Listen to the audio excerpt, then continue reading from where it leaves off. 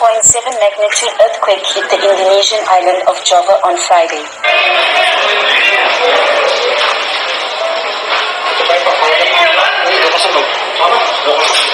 The epicenter of the earthquake was located 52 kilometers from the province of Banten at a depth of 10 kilometers.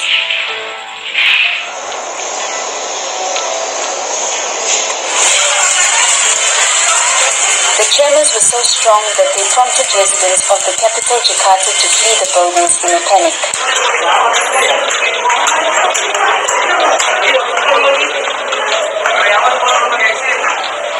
I was very scared. Suddenly there was an earthquake, and it was so strong. When I felt it, I immediately grabbed the child and ran downstairs, said the Jakarta resident.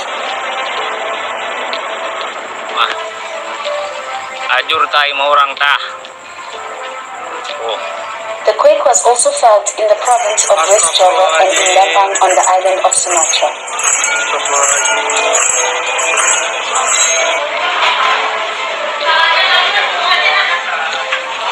There was no tsunami warning.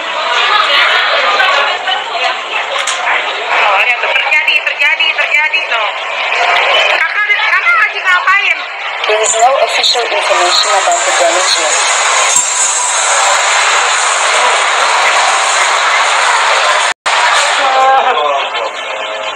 Indonesia lies between the so-called Pacific Ring of Fire. Kencang banget ini.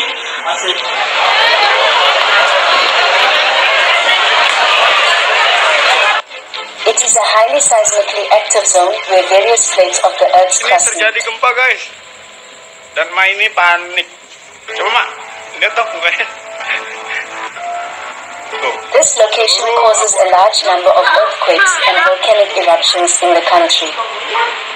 Aku ningali cai nah oyak pas ningali cai galon. Berat.